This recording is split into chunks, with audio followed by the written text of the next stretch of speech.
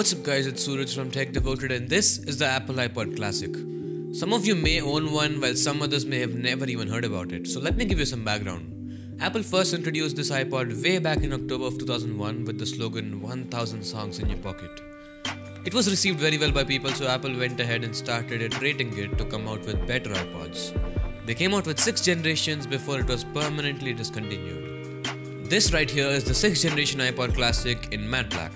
So if you're thinking matte black was introduced with the launch of the iPhone 7, you are wrong. Anyway, we bought this for around 14,000 Indian rupees in 2007 and man, even by today's standards, is that expensive for a music player. I could rant about the price all day, but let's just sway away from it and talk about the design for a bit. In a word, it's classic.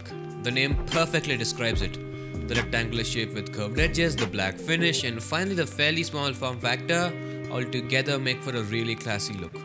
Thanks to the metal, it feels really robust and the back even reflects. The bottom line is the iPod from every angle screams premium, and it's hard to believe this was designed in 2007. It totally fits in with today's standards, and I guess that's all thanks to Steve. Now the unique selling point of this device is the fact that it came with 80GB of storage. Yeah, 80GB. There was even a 160GB variant, but that seemed a bit overkill, hence we have the 80GB one. According to Apple, you can store up to 40,000 songs in 200 hours of video on this. Another really unique thing about this iPod is how you navigate. It has a very satisfying click wheel that makes navigation a piece of cake. It's ingenious. Sure, it can get annoying at times, but for the most part it works. Now this iPod even has a display. That might seem normal today, but we're talking 2007 and this is a music player, not even a phone. With a resolution of 320x240, it does have a potato display, but it gets the job done. Oh, and you can even game on this. Needless to say, the games are not comparable to what we have today, but if you ever feel alone, it is there. So the iPod Classic is a really cool music player and probably the best iPod Apple has ever created, but they discontinued it in 2014 and I can see why they did that.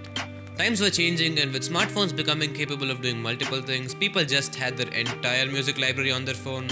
The iPod lacked Wi-Fi and Bluetooth, and although it makes sense for a music player to not have any of those features, it's the era of social media, and I don't know about you, but I personally wouldn't like to carry separate devices for listening to music and doing other daily tasks such as checking Twitter and Facebook.